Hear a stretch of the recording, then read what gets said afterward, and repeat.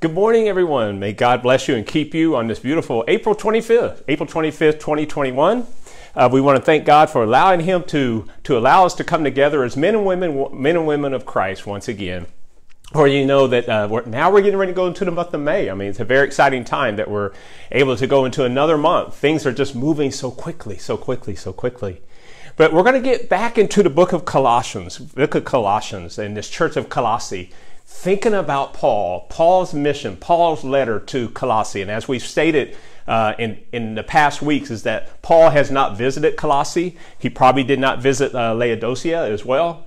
But we do know that he wrote letters while in bonds, while he was in Rome, to the church of Colossae, mainly because of the task, mainly because of what Epaphras had stated to him, that this church is really trying to do what is right in the name of Jesus Christ. They are trying to establish churches and trying to abide by the laws and the rules of what Jesus Christ has told them to do, which is just pretty much to love one another. Love one another, Donnell. Just love one another.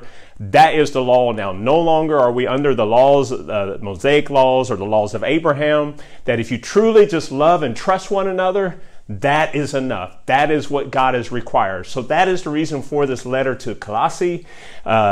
We do know that as we stated, that Paul is nearing his death. He is writing this letter from Rome.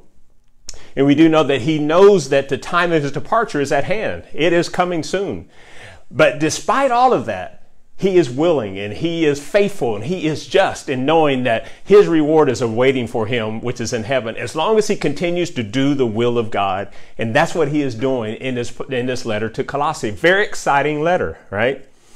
But let's get into this. Let's get into the Lord of prayer first. Let's say a prayer in the name of our Lord Jesus Christ. Thank you for allowing us to wake up and see another day today, for it's only because of your grace and mercy that we are able to stand. We thank you for a reasonable portion of good health and strength. We thank you for food. We thank you for clothing. We thank you for mental health, Lord. We thank you for allowing all of our travels. If we have traveled anywhere outside of our house, that you are able to allow us to leave our homes and come back again safely. So we thank you for our children and our nieces, our nephews, our uncles, and grandparents, many of you that have grandparents. So we thank you, Lord, for allowing all of us, Lord Jesus, to be in your presence today, right? To be able to acknowledge the fact that you are the creator of the entire universe. And it's because of this church at Colossae today that we truly understand why this was so necessary for the church to understand who Jesus Christ was and his mission and purpose while on earth. So we thank you, Lord, for allowing us once again to be in your presence today. And I pray that a message will fall from heavens and not from me. And I pray that I may be able to obtain something from this, being a servant of Jesus Christ. And I pray that this message will reach someone, that they may go out and tell a dying world about who Jesus Christ is. So bless us and keep us on this day. In Christ's name we pray. Amen. And wisdom and knowledge shall be the stability of thy times, and strength of salvation and fear of the Lord in his treasure. Isaiah 33:6. And here's our passage of scripture today, Kent. We're coming from Colossians 2, verses 1 through 6. Once again, Colossians 2, 1 through 6. And it reads, "For I would that you knew what great conflict I have for you, and for them at Laodicea, and for as many as have not seen my face in the flesh." Right? "That their hearts might be comforted, being knit together in love, and into all the riches of the full assurance of understanding, to the acknowledgement of the mystery of God and the Father and of Christ, in whom all are hid all the treasures of wisdom and knowledge. In this I say, lest any man should beguile you with enticing words.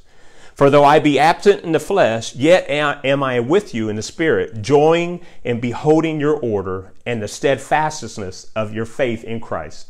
As ye have therefore received Christ Jesus the Lord, so walk ye in him." Colossians 2, 1 through 6.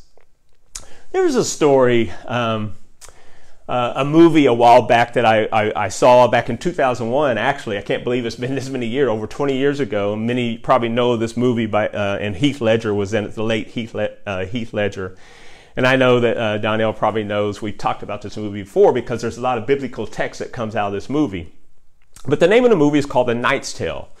And it's a Canterbury tale. And as I stated, it was written this movie was made in 2001, right? And it's an American medieval adventure romance comedy film, right? And it was written and produced by Brian Helgeland. And as I stated, Heath Ledger, Shannon Sossamon, Mark Addy, and many other well-known actors are in this movie, okay? The title of this message today, as I back up, right, is Follow Your Feet. Follow your feet. We're going to find that in Colossians 2, 1 through 6. Follow your feet. So as I move forward, the story is told in an anachronist style with many modern references. It follows a peasant named William who poses as a knight, and he competes in these tournaments, right? Winning accolades and acquiring friendships with such historical figures as Edward the Black Prince, right? And Geoffrey Chaucer. This movie is one of my favorites, right? For it talks about how we as believers must rely on our talents and faith in difficult circumstances, right?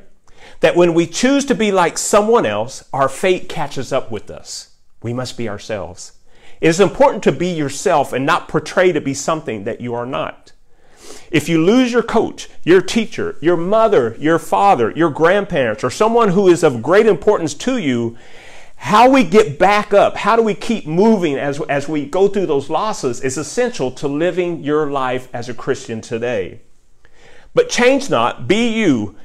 Isn't this the carpenter's son, right? Be you, be you. Are not his brothers and sisters with us today? They're out there waiting, Jesus, right? All those that believe in me are my brothers and sisters, Jesus replies. All right. So this is about as rudimentary as one can get, right? Jesus pretty much telling everyone that everyone is my brothers and sisters to all those who believe in me. So we have one in the Son of God, yet proclaiming that I live in the neighborhoods and the communities from Jerusalem to the Decapolis, from Sidon to Egypt, from Rome, all parts in between. All that believe in me are my brothers and sisters. I am not trying to be something I am not, but I'm trying to be everything to everybody. Amen. There's a moment in the movie, as I digress, when young William is given over to a knight by his father. Young William is around 12 or 13 years old at this time. We don't know if his mother has passed. We do see in the movie where his father takes a small boat. He rows across this river or this lake, hands his son, young William, over to this knight. Looks like he's a very rich man. Right? And he hands him over to this man because he wants to be a knight, and maybe because young William's father cannot afford to keep him anymore. He wants him to be a man. His father is elderly. He is unable to care for him. So he allows him to go off and be trained and given responsibility over to someone who can intern him, right? So the boy can shadow, young William can shadow and be an apprentice as he is taught the ropes of becoming a knight.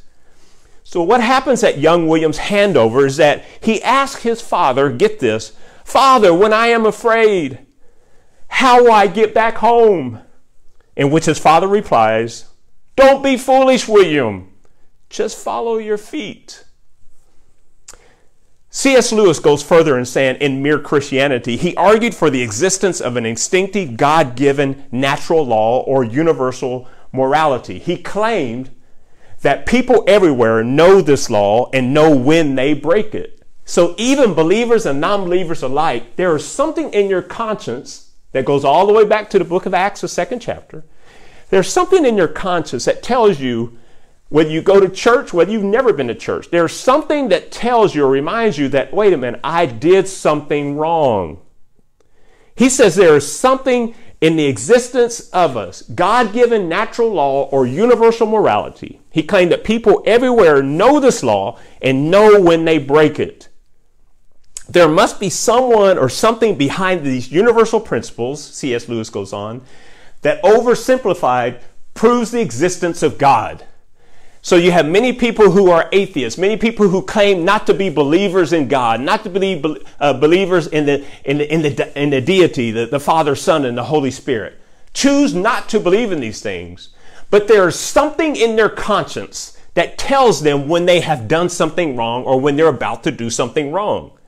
God has given everyone the opportunity, believers and non-believers, atheists, Gnostics, you can go on down the list, right? That whatever you're doing is absolutely wrong, and that you know that every knee shall bow and every tongue shall confess, and everyone's going to confess that Jesus Christ is the Lord in the end. There's something in their conscience that tells them that they are doing something wrong. So I'd like to pose a question to this church today, or a thought. Is it possible that all of us know the way home? But we have chosen to forget about the path that we know will take us there. Amen. Have we forgotten, right? We know God has given us the path to make it home. But have we forgotten about the path to get there? Amen, Tracy Menace. We know the path to get home. Have we forgotten or just neglected how we get there? We see this today with many evangelicals, right? And we have to pray for all evangelicals that they get back to Christianity 101, that Jesus Christ is the Son of the living God, and that every man, right? Men, women, children, black, white, doesn't matter. Asia, Africa, Australia, doesn't matter. That every man has a right to believe in this Christianity, that this Jesus Christ came and rose again on the third day, that he died for all sins, that he shed blood for everyone, that we may all have a right to the tree of life. Christianity 101, that's what this is all about. And that's what Paul is trying to tell the church at Colossae today. That just Jesus Christ, even though you are a Greek, even though you're a Gentile, even though you've never been to Jerusalem, made your pilgrimage to Jerusalem, that Jesus Christ has chosen you uniquely. And as I stated 2 weeks ago, that you are now saints, that I already see you in heaven in a white robe. So as believers in Jesus Christ, we already know the way home. Many of us already know the way home, even though we neglect, even though we fail to go to church, even though we fail to pray for other people. There's something that reminds us, whether we're CMEs or what, that, you know what, it is Mother's Day. I need to be in the church. No, I won't go to church today. Christmas time. About the baby. No. Easter a few weeks ago. He died on the cross and okay, yeah. There is something within us that tells us that that is the right thing to do, and we choose not to follow that path. But glory be to God in the book of Colossians, right? And to the church of Colossae, that Paul is illustrating, that he is demonstrating that there is something more important than your belief system. Whether you know about the 10 Commandments, the Decalogue, or anything, as I stated a few weeks ago, it does not matter.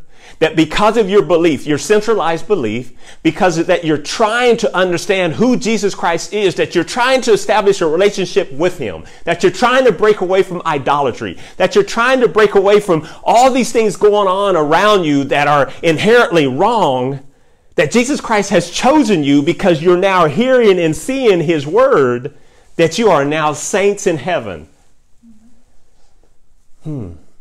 So as believers in Jesus Christ, as chosen children of God, we ask the same questions each and every day, don't we? Right? Or we ask when we are in times of trouble and in certain events in our life where we see no pathway, no light, no end, no way out, right? We turn in our prayers and in the doubts of our minds and we ask God, yes, it is true. You said you would never leave us nor forsake us.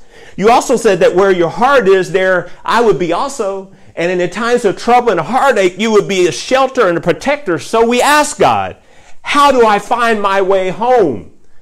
Paul tells us in the book of Philippians 1:21 and 25, he says, for to me to live is Christ, and to die is gain. But if I live in the flesh, this is the fruit of my labor, yet well shall I choose, I would not. For I am in a strait, I am betwixt, I am conflicted between one or the other, a desire to depart and be in heaven, and to be with Christ, which is far, far better. Nevertheless, to abide in the flesh is more needful for you. Meaning, I would rather be in heaven, right?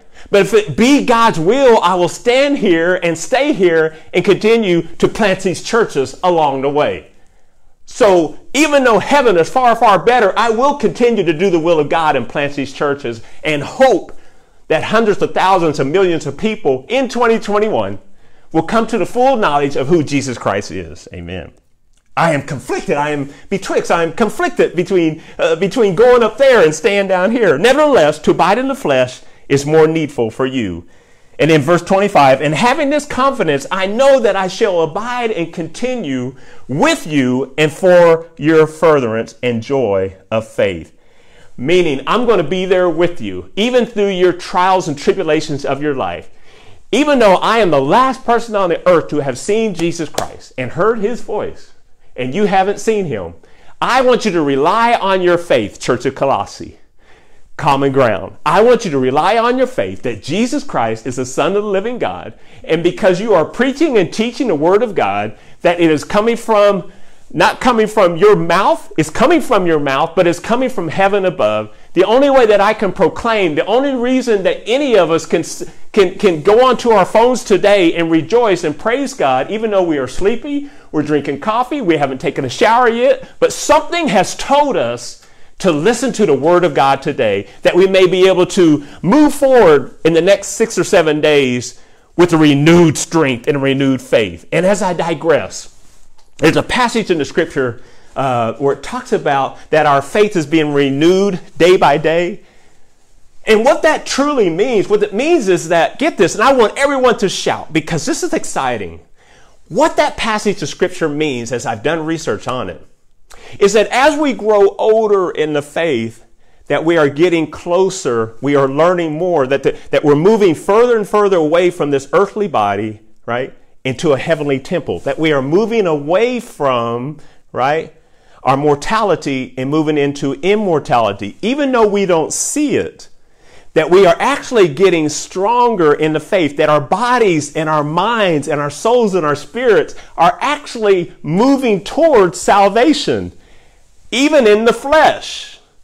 Even as we are learning and moving through through this New Testament passage of Scripture today, and whatever's going to happen in 12 months or in the next 15 years, that as you continue to moan and groan in the faith in your tribulations, that you're actually getting closer and moving closer to your salvation, that not all of this is in vain. That I am stronger, Kent and Tracy, that I am stronger than I was last Sunday. I'm much stronger than I was 12 months ago or half a year ago when COVID hit, when we started doing these messages, right? Or when I was 7 years old and was baptized at Second Baptist in Pratt, Kansas. I am much stronger. I am moving closer and closer, even though I don't run my 5Ks and half marathons as fast as I used to, right? That my mind, my body, my spirit is moving closer and closer to the spiritual knowledge of Jesus Christ. That I'm moving closer, that I'm beginning to look more and more like him. If I'm in my 80s, like Larry and Travis, it doesn't matter. They are moving closer and closer into perfection in the name of Jesus Christ. Even though we're seeing it in the flesh, even though we cannot comprehend what is going on in the physical body, and we know that these bodies are being broken down, whether we're in our 50s or in our 80s, we do know that God is strengthening them, even though they're losing a step, right? Even though they don't remember things the way they used to, that God is moving them towards something we just cannot understand or ascertain, but it is much, much better, far better, as Paul states. If I remain here, fine, right, for the glory of God. Because our elders are still blessing us in our presence, even though we pray for them and we are moaning and in our trials and tribulations, we are moaning because we see them they're much different men and women that we used to grow up with, right? They're much slower. We got to pay attention to them more, listen to them more, right? But do know that they are getting stronger in the faith. So in Colossians 2 today, we learn that wisdom and knowledge, as we stated 2 weeks ago, has already been given to us by God through Christ, through the gift of the Holy Spirit. So how do we accept this gift? How do we know when we have received it? Well, simply, how do you entrust in God, and how do you love your neighbor, and how do you love yourself? That is the true testament. That is the true barrier. That is the true measurement of how we know that we have overcome, that the Holy Spirit lives within us. As I stated before, what has happened, what has transpired, is the fact that we already know, believers and non-believers alike, right? That there's something going on with me that I should be paying attention to, and it is the Holy Spirit. So if you've answered yes to any of those questions I just asked, right, You have the Holy Spirit in you. It has been revealed and given to you since creation. And you have been uniquely chosen to receive it, to act on it, and to share this good news to those who have not allowed the Spirit to dwell in them, and to be an instrument of righteousness in your life. So here we go. Finding our way home is not difficult. It's all about trusting in God, to the church of Colossae. It's about being beholden to the Holy Spirit at all times in all things. Notice Paul is not mentioning anything about the Holy Spirit to the church of Colossae. God is already in you. The Father, Son, the Holy Spirit, the deity is already in you. You're already being accepted. You are already a saint in heaven because of your belief. You have chosen with your mouth to accept Jesus Christ as your Lord and Savior. So immediately you are accepted into the grace of God. So finding your way home is about remembering what was given and what was taught to you in all righteousness. In other words, finding what is good in you from the start and relying on those tools and those gifts sent from above to guide your feet. Have you ever noticed, like whenever you're out in public, you wonder why at a certain moment, a certain event in time where you find yourself opening the door for someone? I know I'm beating this to death, right? Or you're waving someone, waving a car or whatever through traffic, right? You're like, no, you go, right? This is all about love. It's about giving of oneself. It's about compassion. It's about empathy, right? Helping a young child up after they fall down, in the street. And even though they're not crying, or if they are crying, you're helping them up. You're, hey, it's going to be okay. That's the God we serve. So as we tackle this verse 1, let us always keep in mind that when we speak about the churches that Paul planted or had a hand in establishing these biblical policies, we oftentimes focus on the church. We never consider multiple churches. And I should have emphasized this 2 weeks ago. When we speak of the church of Colossae, it doesn't mean the singularity of the church of Colossae. There's a multitude of churches in Colossae. There might have been 5, 10, 15. What they're called in the Greek, ecclesia. Ecclesia meaning church, or to be set apart from the rest of the world. You are set apart in this message today. You could be someplace else right now, but you chose to be part of the body of Jesus Christ, as millions and even billions of people are doing on this Sunday morning, to be a part of the body of Jesus Christ. So the church at Colossae it's plural. It's not singular. It's many churches of 5 and 10 and 15, maybe 100 people. And what Paul is trying to illustrate through Epaphras is that I want all these churches to come into the full knowledge as one, right? And have one major policy, which is to believe in Jesus Christ as your Lord and Savior. Do not worship these dumb idols, right? And know that when you come into the full knowledge of Jesus Christ, you'll know it through love. So just giving a background into verse 1, right? And we could spend some time in this, right? It says that, as we reflect upon the words of Apostle Paul, or focus quickly, right? Points once again towards, verse 1 is pointing towards Laodicea once again. Paul is making mention again of Laodicea. And I brought this up on last week. So in Revelation 3, it speaks of this. And then to the angel of the church of the Laodiceans, write these things, saith the Amen, the faithful and true witness, the beginning of the creation of God. I know thy works. Let me back up. As we know, Laodicea is within 40 or 50 miles of Colossae. But we find them together because why? Because they are doing the same thing. They are having this struggle. Let me read on. I know thy works, that thou art neither hot nor cold.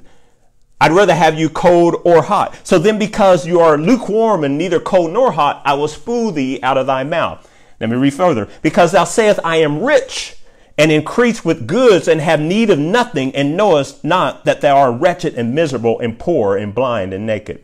So theoretically, this is what Paul sees in the church of Colossae as he does in the Laodiceans, right? He sees a church that is very rich. As I stated a few weeks ago, that the cotton goods and silver, right? That the Gentiles and the Jews, everyone is rich. Everyone is upper middle class in these communities, these two communities. He sees a church that is very rich and they have no need of nothing. But in reality, Paul is stating, you are poor in your spirit. Now you have all the physical, you have all the earthly goods, but because you're having this conversation, right, that you are conflicted between Diana and Zeus and serving Christ all at the same time, let me tell you, you are poor in spirit. You are blind in the spirit, blind in the invisible spiritual world, not lacking in the physical. You are not lacking in the physical. You have food, water, you have servants, you have fresh clothing to put on.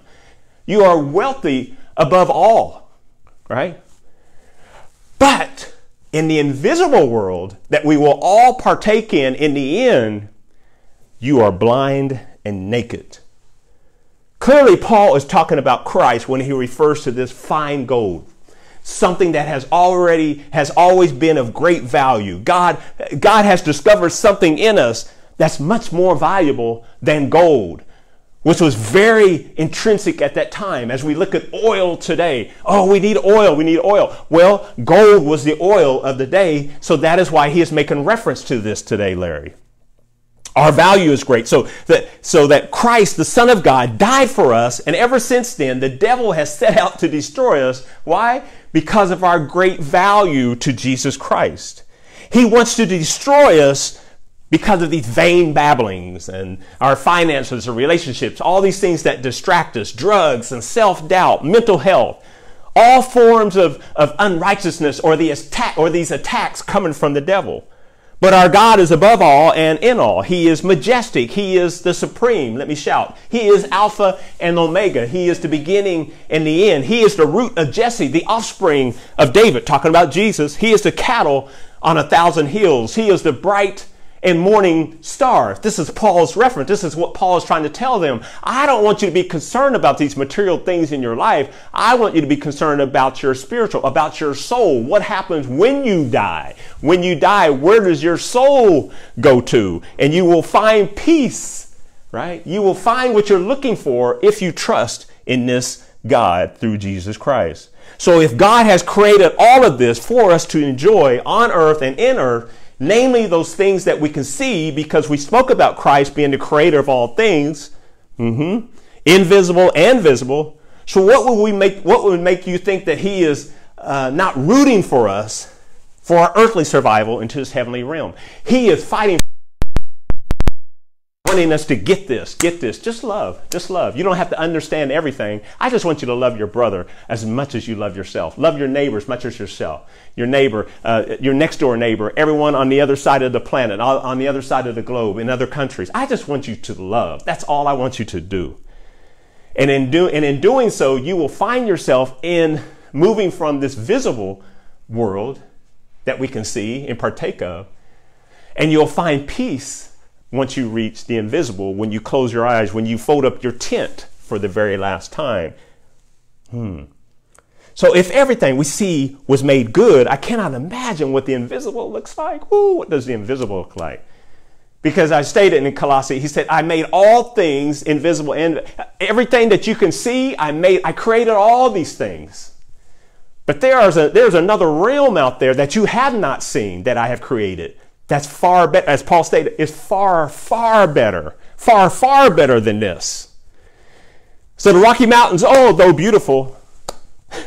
The Appalachians, oh, so beautiful. Mount Kilimanjaro, oh, so beautiful. The Atlantic, the Pacific Ocean, oh, it's so beautiful. The Caribbean, oh, the water is so majestic. It's so blue. I got to get there.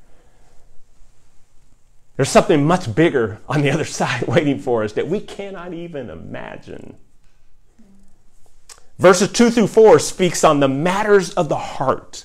That this relationship is built upon something that originated from the Godhead from the beginning, and it is built on love. Many of us know, if we've been fishing, like Larry Menace and Kent and Donnell and everyone that's on this call, the Menaces and everyone that's on it. If you've been fishing, oftentimes when we bump into these snakes, right, or we'd hate to bump into a snake, we knew that, hey, if we bump into a snake, we're going to cut off the head. If you cut off the head of anything, it's not going to survive.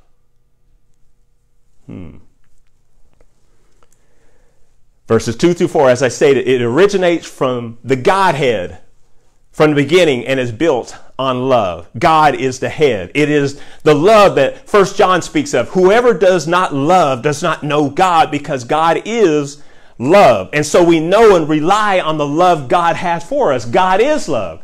And whoever lives in love lives in God and God in them. Amen.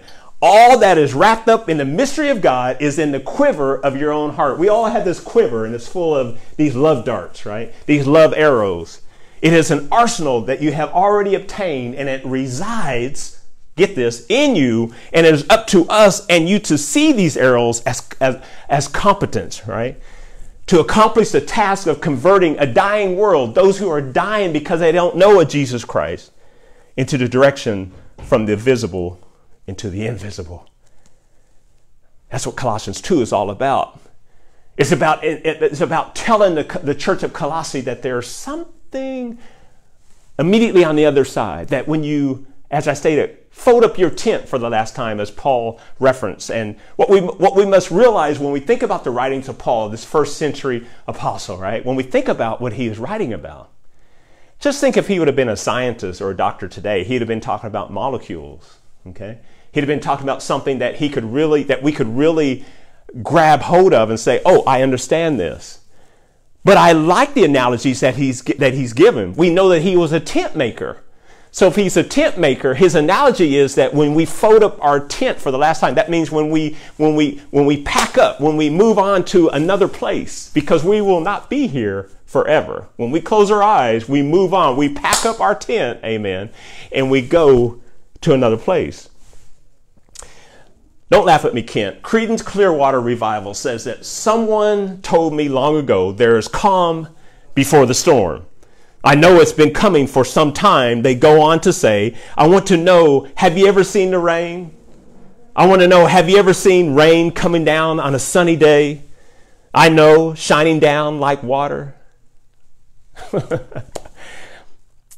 The passages in Revelation also points to the character of the church of Colossae and its neighbors, the Laodiceans, that they are people of great wealth. They are prideful. They believe that all they have gained, all that they achieved in life was through their own efforts. No, God through Paul is telling them, like he is telling us today, that we are naked and blind without Christ. I cannot emphasize that enough. We are simply clothed and covered in unrighteousness and appear to have it all together, but the true reality is that we are not ourselves, that we have been bought with a price, the precious blood of Jesus Christ. We have been bought, right, by God himself. God came in the flesh, gave up himself in the flesh, dwelt among us in the flesh, died, bled in the flesh for us. We have been bought with a price. This is not a plaything. What was demonstrated on the cross should be enough. Even if we don't know Jesus, the fact that someone making a proclamation that you are no good, that you are counted as sheep before the slaughter, should bring us joy. That in Romans 5 and 8, in that while we were yet sinners, Christ died for us. Right? Yet meaning up until the present, or to a specified or implied time, by now or then, or at the same time, but nevertheless, talking about yet. What does yet meaning? In that while we were yet sinners, Christ died for us. Let me back up again. Yet. What does yet mean, right? Merriam-Webster goes on to say that yet means besides or nevertheless. Okay? No less. In due time. Okay? While we are still becoming, while we are still moving forward, while we are still sinning each and every moment of the day, while we are still doing these unrighteous things, while we are still being born, still being shapen, as David stated, in iniquity, that those bills have been covered by the precious blood of Jesus Christ. As I begin to close, Psalm 8 states that, what is man that you are so mindful of him, and the Son of Man that you would even come and visit him? For you have made him a little lower than the angels and have crowned him with glory and honor. And 1 Peter 7 says that the trial of your faith, being much more precious than gold that perishes, though it be tested with fire, might be found unto the praise and honor and glory at the appearing of Jesus Christ. Talking about our value, y'all. This is what Paul is trying to get across to the Colossians, that you are much valuable than you can ever imagine in the sight of God. I don't care what you've done in your past. I don't care what your future looks like. even though you are still a sinner, the fact that you have accepted him and that you are moving further and further away from your sinful life, even though you're not perfected today, that you're not perfect today, that you're not perfect 5 years from now, that you're not perfect 15 years from now, that I still love you and I died for you. Paul's making known to those who he has never met before that the only true way to Christ is by love. Yes, that all churches need to be knitted together, but through it all, the solidarity, their sustainability, their oneness can only be found in Christ, through Christ. Christ all in all, Father, Son, Holy Spirit. Paul is emphasizing that I don't have to be present in order to illustrate the love of God, to teach you the love of God, the secret of Christ. I don't have to be there to tell you, but I'm going to write about it in this letter. So I want you to tap into this wisdom and this knowledge that Christ has already provided for you, that he's already placed upon your head. You will discover him through this succinct gathering of the church of Colossae. There must be a mutual solidarity and understanding in the mission of the church.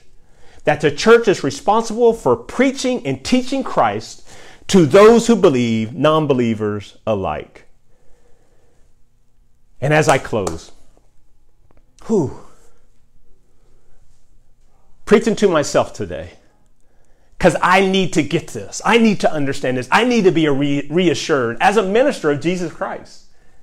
Then I need to find that same excitement, that same energy, that same compassion, that same empathy, that same reason to get up each and every day to proclaim that Christ is the Son of the living God and that he died for us and that he sent his Holy Spirit and it rested upon who?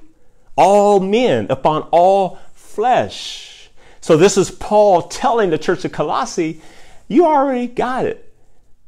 You already have it. You already have it.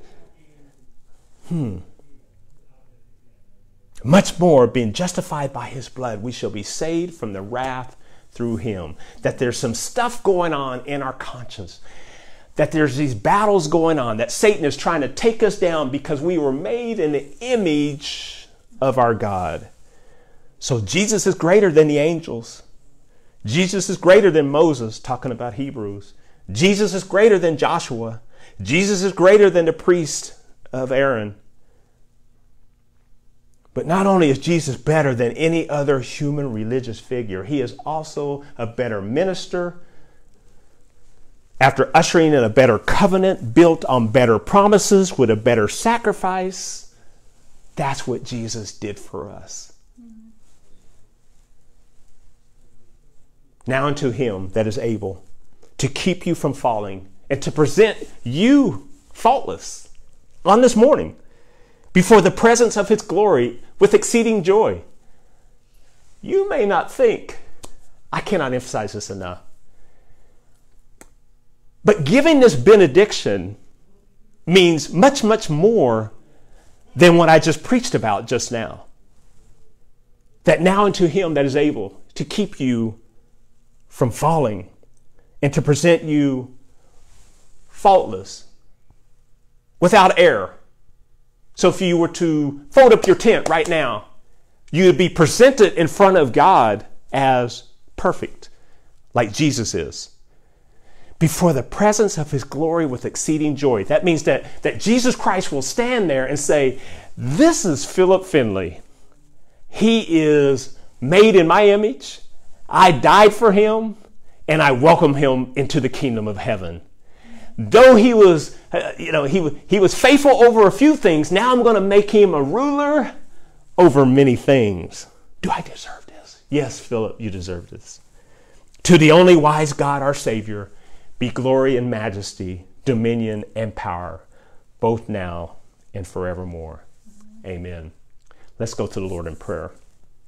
Dear Lord, I want to thank you today for the book of Colossians, the second chapter of the letter that Paul wrote as an instrument, as a guide for the churches of Colossae, that they should not be split apart and broken apart, that they should come together with a mutual understanding that Jesus Christ is the one who solidifies and brings all churches together into one body. That they should not be separated in their belief systems. That they should come together as a centralized belief system and be able to tell others in a dying world at that time that Jesus Christ, this one from Jerusalem that you heard about 60 years ago, died, rose again on the third day, and lives again. So we thank you, Lord, for what you have done for us yet again today. You have been so good to us. I cannot even imagine. Lord, watch over us and keep us today as we move through perilous times, as we see and hear things that don't make sense to us, but we do know that you're in control of all these things. We do know that as the sun rises in the east and sets in the west, that you are there. We do know that as snow is falling in the northeast or up in the north and people are sitting on the beach and swimming in the south, that you have control over all these things, that how you took the stars in one hand and flung them out into the universe for our benefit, for the beauty of the world. We thank you, Lord, for the flowers and the trees and the birds that sing each and every morning. We thank you because you are a loving God. And we look forward to that day when we fold up our own tent and go and be with you, Lord. For we know, Lord Jesus, that I would rather be here starting churches and preaching and teaching the gospel of Jesus Christ, which is better. But I know that there's something far, far, far better, which means that I would rather be with you, Jesus. So bless us and keep us on this day. Keep us safe. And I ask this prayer in the name of Jesus Christ, our Lord and Savior. Amen. So if anyone doesn't know Jesus Christ as a pardon of their sins, that if they just confess with their mouth that Jesus Christ lived and died on the cross and was rose again on the third day, as to the church of Colossae, you shall be saved. It's as simple as that. That God will continue to work and manifest his hopes and dreams, his faith, his reason, his purpose, his love, his compassion in you. And you will, as I stated, continue to grow in the faith, right? So as this earthly body continues to shut down, do know that you're getting stronger in Christ, that you're gaining momentum for kingdom worship. Amen. So be safe. I love everyone. Next week we'll be having communion. I can't believe it's the month of May.